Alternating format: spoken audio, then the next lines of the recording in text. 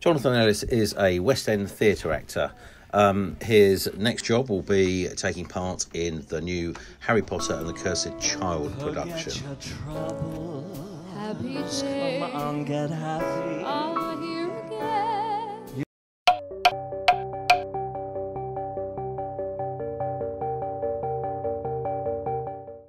Welcome back to Daith Business for Migraine, and today we have Jonathan, who's just popped down from London. Tell us a little bit about where you're at, Jonathan, before you had your piercing done today. I am 10 years of constant headaches, 3, sometimes maybe 4 migraines a week, very reliant on triptans, a lot of painkillers, tried everything, tried as much exercise as I can, done everything to the letter that I was supposed to do, and I'm still not getting relief, especially in the morning. I wake up feeling like I have the worst hangover in the world, and I don't even touch alcohol. So it has impaired my vision. I've had 3 prescriptions in the last year. So basically just got to the point that I just think, no, this is not a quality of life anymore. I have to do something about it. Mm-hmm. So you come in here, we've had the consultation, and then we've just done the piercing. So this is the initial reaction straight after the piercing. So what do you feel now that's different at all? 2 things happened instantly. The first one was, it felt a little bit like a balloon was deflating behind my eyes. So there's a lot of pressure that I get behind my eyes, especially my right eye, which is the side that we've done the piercing on, and that pressure is definitely released.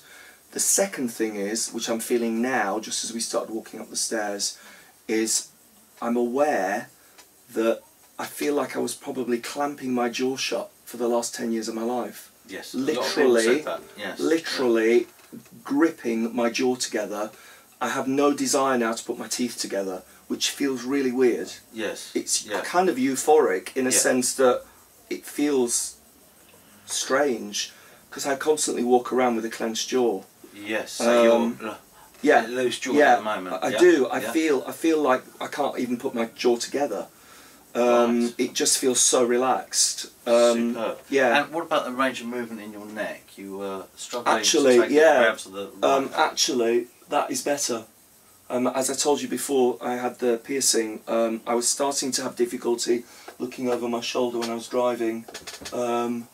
There's definitely more movement there. I can feel that, because what was happening before is I was turning my entire body to look out the car. Yeah. And now you can move your head rather than turn your body. Definitely. Yes. Yeah. Okay, so we got some marked differences straight away, and my guess is over the next half an hour or so you'll find a little bit more, almost like this floating feeling that people talk about.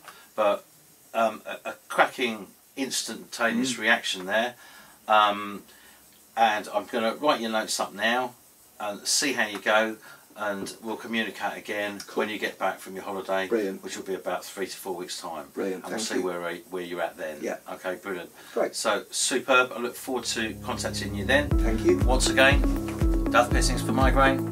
Thank you.